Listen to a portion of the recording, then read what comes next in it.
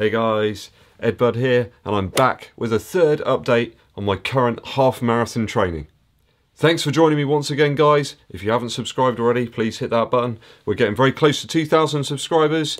As I get a little closer to that figure, I am going to have a running shoe giveaway. I'll give you some more details on that very soon.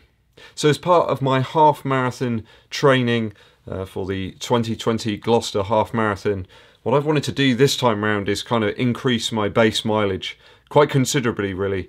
Improve that endurance over distance. So by slowly increasing the mileage each week, that's my key aim really, to give myself a better chance getting towards that sub 1 hour 30 target.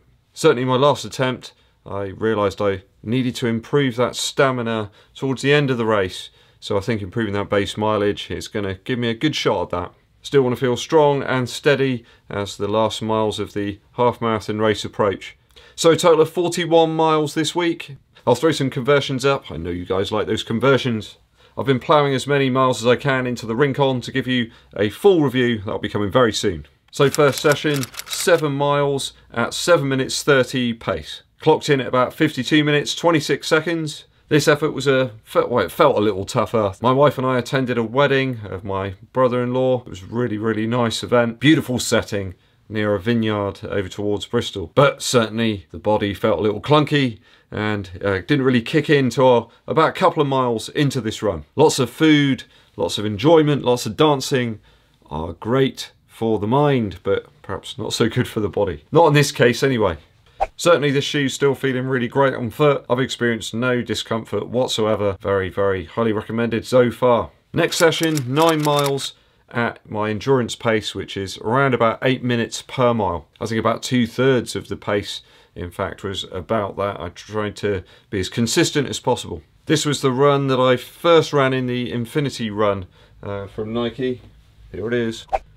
I managed to bump into some of the club runners and together took in about 540 foot of elevation over the course of that 9-mile run. Conditions were very, very wet. I think these held up really, really well. Certainly the fly knit's looking a little weathered already. There's lots of discoloration there. I think I'll be able to clean this up though.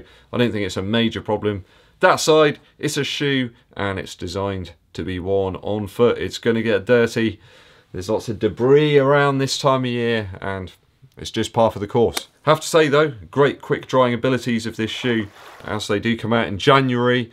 I think that you guys are going to enjoy that quick drying ability. The fly knit does it just seems to evaporate off it pretty quickly. I've been very impressed with it thus far. I think this time of year is always pretty tough on gear and equipment and clothes and things like that. It's very tough trying to get them washed, trying to get them turned around so that we can use them again. I think this one is going to be quite useful to people in those type of conditions. Yeah, fly knit's not the best in wet weather, I understand that. I've worn the Vaporfly 4% fly knit in some very, very wet, rainy conditions, but I don't mind it. I think it's better having something that's a little breathable perhaps, if the weather's not too cold of course. But these do dry relatively swiftly without any artificial measures. 5 easier miles the next day wearing the Hoka Rincons. I kept the whole run there in very moderate sort of endurance pace. Kept the heart rate down to an average of 135 beats per minute. I've noticed with the Apple Watch, having it kind of hunkered down onto your wrist a little tighter than perhaps you would normally seems to produce much better heart rate results. That aside, I am going to look to get myself a chest-based heart rate monitor. If you have any suggestions, viewers, please post them down in the comments for me.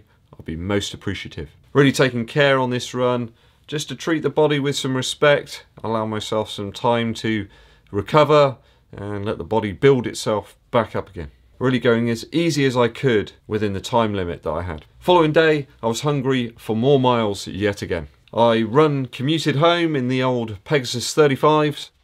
Here they are. I remember when I picked these up actually, I had kind of extinguished the original version of 35s that I had. I think I got these probably about 13 months ago, just after I got married in fact. And they always remind me of London where I picked them up. But mainly using these as a casual shoe now, okay for a run commute. As soon as I got back in, I went back out in the Infinity runs for another 9-mile effort. As I looped back around the outside of the town and back into the town centre, I soon realised it wasn't quite as good an idea as I thought. It was the town centre, or at least the shopping centre, Christmas light switch on. So there were thousands of people everywhere. Everyone was waiting for the grand switch on. Lovely to see lots of people there, but not the best running conditions. Bah, humbug! Didn't want to come across as some sort of Scrooge, but it was impossible to try and get around everybody, so I was down to a standstill at one point. Managed to get around them though, and heading back homewards. Feeling good again in the infinity runs, no discomfort there whatsoever. And about 9 miles, I think that was 7 minutes 52 per mile. So not crazy speed by any stretch of the imagination, but as I said at the start of the video, building up that mileage base very steadily over the course of the next few weeks. Next day, again, 3 easy miles, all I had time for. 8 minutes 4 seconds per mile, ran in the Hoka Rincons. I think that shoe for me is possibly going to be more of an easier day, sort of endurance type shoe.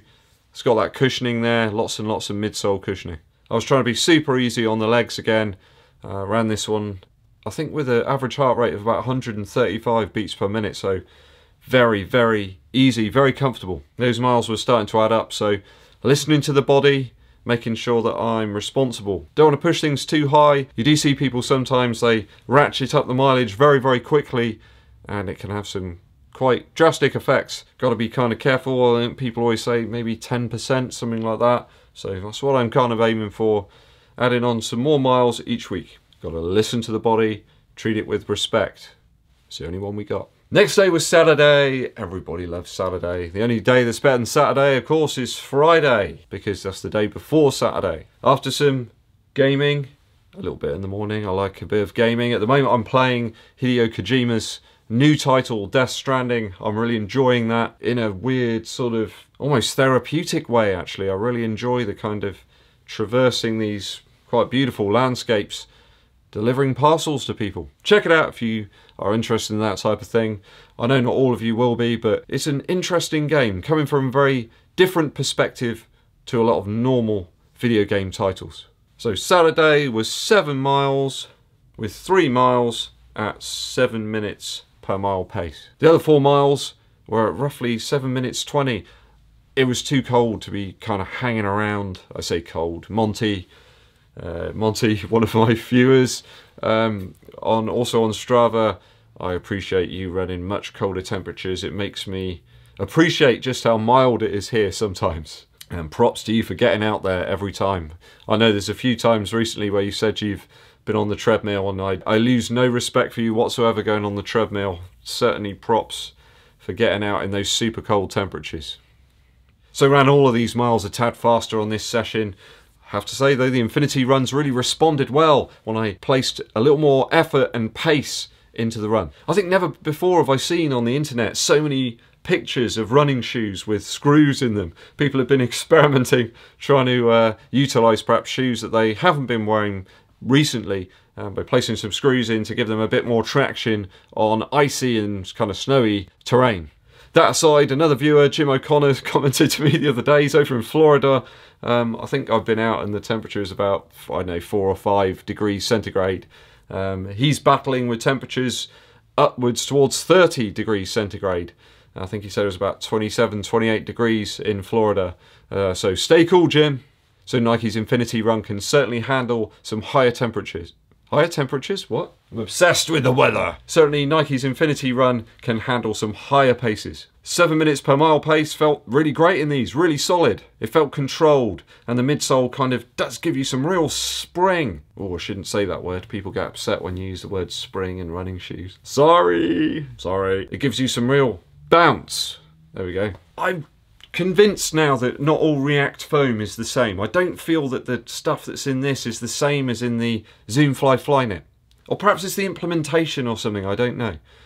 It's certainly different to that in the Zoomfly 3. It's maybe the consistency of it or something, I don't know, it's different. It does feel slightly more cushioned, slightly more forgiving, slightly more bouncy. Really don't feel the weight of it on foot. I don't know whether it's a psychological thing because of the Flyknit, where I'm used to wearing that in much lighter shoes like the Zoomfly Flyknit or the Vaporfly 4%. I'm certainly very excited about that shoe, as you can probably tell, and I think you guys will be too when you get a chance to get your hands on it. So it's 7 miles total with an average pace of 7 minutes 12 seconds per mile. Overall time of the run about 50 minutes 32 seconds and 146 beats per minute average heart rate. I think it did spike a little bit at some point where I got a little cold. Again, looking to get a chest strap. I think that will help things a lot. Spent most of that effort in tempo and threshold zone pace, and that heart rate only just moved into that threshold zone for a few moments over the course of the run. So all promising signs of improved fitness. That wraps up the week of training for the 2020 Gloucester Half Marathon. That's occurring in January. I do have a race coming up at the end of this week, and I need your help. Viewers, this race is about 75% on sand. So this is going to be kind of quite wet sand, quite compacted. It's not going to be dry sand by any means. It's Weston Supermare. It's the Weston Supermare Christmas Cracker.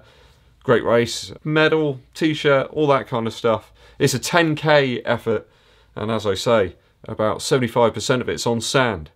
Now, my quandary is, which shoe do I wear? I'm really undecided as to what I should wear. Last year for this race, I wore the Zoomfly Flyknit, and within a mile, my feet were kind of frozen.